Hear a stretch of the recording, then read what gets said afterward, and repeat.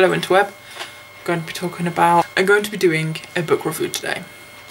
I'm going to talk about A Song of Fire and Ice, so the whole series, not just one book, because I finished reading this, I think the second week in January. Anyway, I haven't got any of the books here because I've lent them to my sisters and they're both currently reading them. So what I wanted to say is I love the very first book. The second book not as much, but I still enjoyed it. And then what I seemed to find was the books got more and more complicated and everything. Now, the whole fantasy series is amazing in the sense of it's so deep and complex, and he's created this entire world, and I find it's amazing when people create these entire worlds and run them. But what I found with the books and the storyline was, because obviously the series hasn't finished yet, we just got to the end of A Dance with Dragons, it's like, it's just, there's magic and there's all these other stuff, and I'm not too keen on the magic side of it, although that's just me, because I find it adds this extra complicated thing that just doesn't fit to me. It doesn't fit, so I may do eventually, but it just doesn't to me, and I find it awkward. And I think there's too many characters that we're going from, and some of them just feel like they're pointless. They don't feel like you need to know what they're talking about, why we're hearing from them at all. And maybe it will. When we get to the end of the book, end of the series, it'll be like, oh, makes perfect sense. That's exactly right. Needed to know that. All fits into one.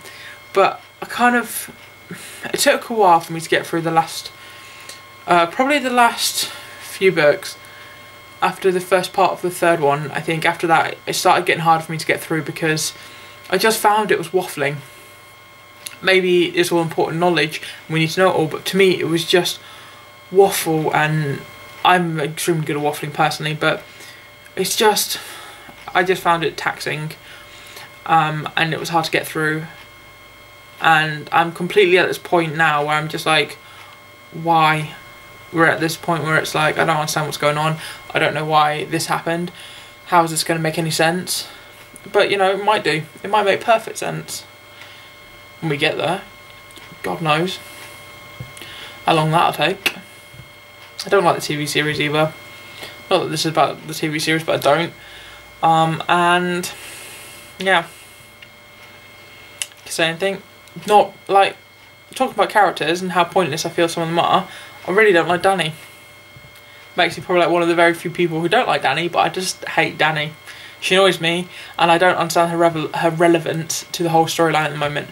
I kind of get it, she's going to be important, but she's fucking about over in whatever area she is with her slavers and everything, fucking about over there instead of going over and sorting out over the other end.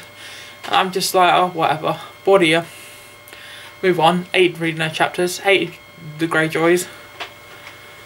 I grew to like Jamie, although I think he's prat.